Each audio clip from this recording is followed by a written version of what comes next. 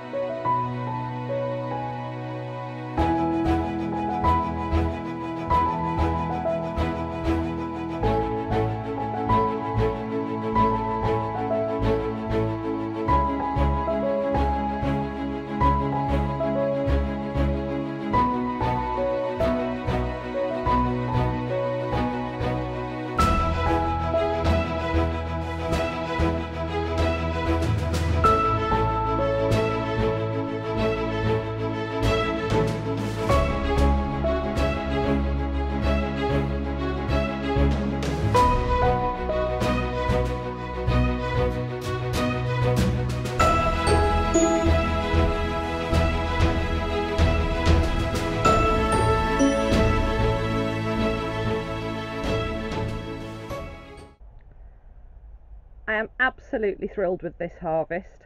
I normally put my onions in the autumn and overwinter them, but this year I didn't put them in until spring, and I couldn't buy the variety that I would normally buy. So in the end I just bought a bag that was just a selection of red, yellow and white onion, but it didn't say what varieties they were, and when I was actually planting them they didn't look like the best specimens, if I'm honest, and I didn't have particularly high hopes. But I couldn't have been more wrong. They're absolutely great. I'm really pleased with them. So we've got the onions here in the trugs, and on the left there are the banana shallots, which my sister gave to me. So let's have a closer look. So these are the banana shallots, and they look absolutely great. And then, as I say, here we've got this selection, and some of them are absolute whoppers. So we've got these white ones, we've got the yellow ones, whoop,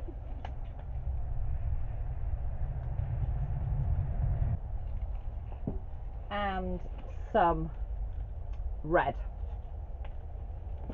So this year was a particularly peculiar growing year, and if you look at these onions, they're really nice bulbs and they're going to be nice onions, but can you see how the tops, you can hear they're still quite fleshy and crunchy, and that's because they'd actually been trying to bolt. So these aren't going to be particularly good for storing as they are. So normally, you know, the tops would be flatter, they would start to flop over a bit like daffodils at the end of the season, they'd start to go yellow, and that's quite an indicator that they're ready to harvest. When they stay fleshy like this, you can see this is actually the part, there would have been a flower on, or a scape, which would have turned into a flower on the end of that. There may be one with a scape on, I seem to remember. See if I can find it. So here you can see it's actually starting to flower now, but this is the scape that pops up out the top, and before they start to flower you can actually eat them, which is what I've been doing. So we've been taking the scapes off and chopping them into meals. So that's just the scape, and obviously it would have come to flower. So because of that, as I say, these will not store particularly well as they are. So what I'm going to do is I'm going to cure them here in the polytunnel, and then once they're cured I'm actually going to chop them and freeze them. If you've got the freezer space, it's a really good way of guaranteeing that you've got your onions for using, and you don't have that disappointment of going to pick one of the onions from your plat and actually when you touch it, it's turned to mush.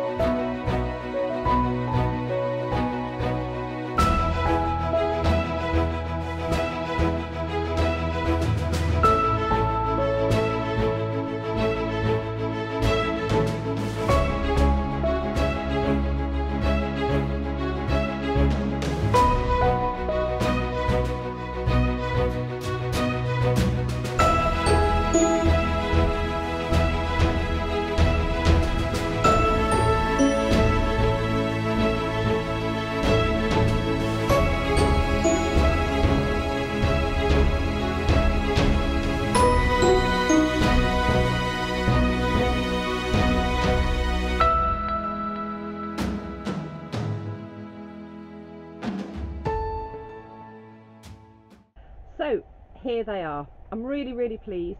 It's not as large a harvest as I've had in previous years, but all things considered, I'm really pleased. And there's an amazing onion aroma coming from them, which is absolute heaven. It's starting to really hot up here in the polytunnel now. It's creeping up to 30 degrees. So I'm going to have a drink of water before I crack on with any more gardening, but I'm going to end this video here. Thank you so much for watching. If you are new to my channel, please do consider subscribing and hit that bell so you'll get notifications of all my latest videos. I hope you're well. I hope you're enjoying your gardens. I hope you're getting some of this amazing sunshine. Keep hydrated, keep gardening, take care, and I'll see you all again soon.